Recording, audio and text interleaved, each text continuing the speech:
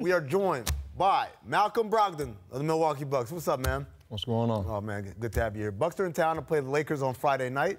We're going to ask you about a bunch of stuff on the court, but I want to start with this because this is really cool you're doing this.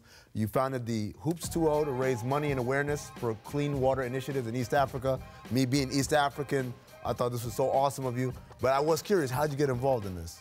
So, you know, I'm a former UVA alum, but years before me, Chris Long, who plays for the Philadelphia Eagles, started an organization called Water Boys, a nonprofit that, like you said, builds clean water wells in Africa. And I saw the opportunity to sort of get involved with him. He's a great guy.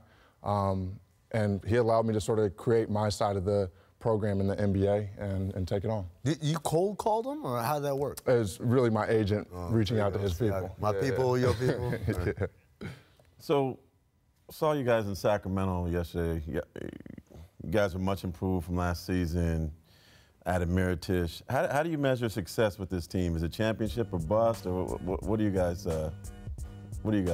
Man, I think right now we're focused on you know, finishing the season strong, but then getting out of the first round. I think that's been the knock on us in the past couple years. We've been talented, we've been young, all that, but we haven't made it out of the first round. So I think we'll have a lot of doubters until we do that. Now, this week, Giannis retook the lead as favorite for MVP. How has his game really been at another level this year? And also, how has it been you guys, the snipers on the outside, facilitated that as well? You know, I think it's been a sort of combination of things. I think Giannis has grown as a player, but I think as a leader, vocally, leading by example, talking to guys, communicating, I think he's been even better this season. But I think we have a new coach that's been phenomenal. I think the system he's put in place for us has been perfect for guys like Brooke, guys like me, guys that like to spread the floor, but also, you know, drive to the basket. Does Giannis care, or is he just out there playing? Giannis cares. Giannis cares, for sure. But he's going to go out there and do what he does every night. But that's how he gets his MVP goal. Right. Yeah, well, I'm the vice president of the WNBA. Oh, so you got a stun on everybody. No, there's a purpose for this, okay? You were the newly elected vice president of the NBPA. Thank you. Why did you choose to join the union?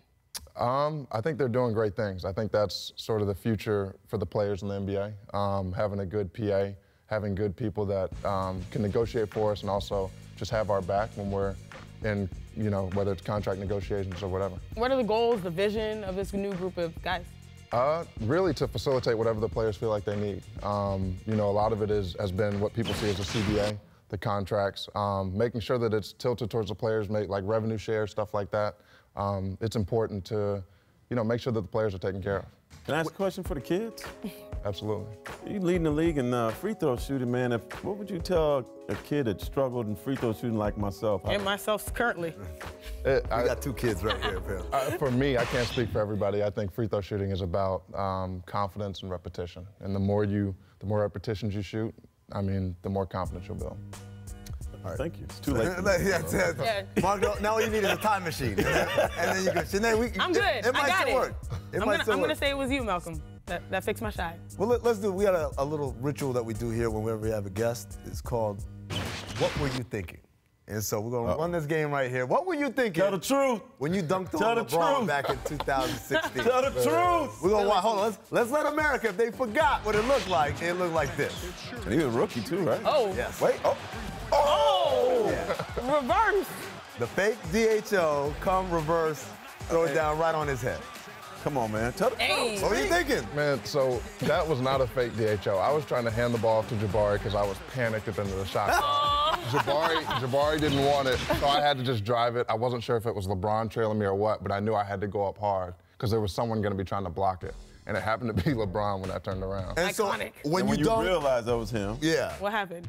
I didn't want to look back at him. It's just, it's a respect factor. Like, I'm not about to look back at that. You got that poster at home framed? I don't, but my brother actually got it put on a T-shirt. Yes, sir. So he was wearing it at one of my games in the past couple seasons. Wow. That's awesome. Let me ask you something. You guys are playing the Lakers tomorrow. Their backs are against the wall. You guys are obviously pushing for a #1 seed and maybe a #1 overall seed, but the Lakers are fighting for their playoff lives. Do you expect them to come out and give you guys a fight? For sure. I think they'll be hungry. You know, I think they have LeBron James, so they will definitely put up a fight. But, you know, I think we're hungry. I think that's been one of the biggest things for us this season is we've remained hungry. We've remained playing at a high level. Is there something that you guys carry along with the fact that you haven't been out of the first round, obviously since you've been there, but it's been a while in Milwaukee since that team has moved forward in the playoffs. Is that something that is a thing that you guys talk about? Absolutely. A chip on our shoulders. We try to play with that every night. It's important to come out and play hard. You're playing pros every night, whether or not the team is in the race for the playoffs or not. You know, you're playing professionals every day. And speaking of chip on the shoulder, how about load? Are you worried about Giannis's load? I know he's producing. You look at the numbers, 27, 13, and 7 or so. Are you worried about the load, or do you think he's really a Greek freak and is proven to make this run as well? I think he is the Greek freak, but I also think he is human. But I also think we have a coach that manages our loads really well, that plays us a certain amount of minutes really every game. He does a great job, better than any coach I've played for in terms of managing people's minutes. Is there a conversation you guys are having or going to have, you feel like at some point, about, hey, we've got, let's say, the #1 seed locked up. Maybe we need to start sitting some guys? I think that will be a conversation that's needed to be had, but I think at this point we got to get there first. Are we underestimating what Bledsoe's doing? No, I think Bledsoe is great. I think he's been terrific. I think he's I said, but are we underestimating what he's doing? I don't know what y'all are saying. No? I'm telling you what I think. That's a good answer. Good. That's a guy who's going to run for office one day.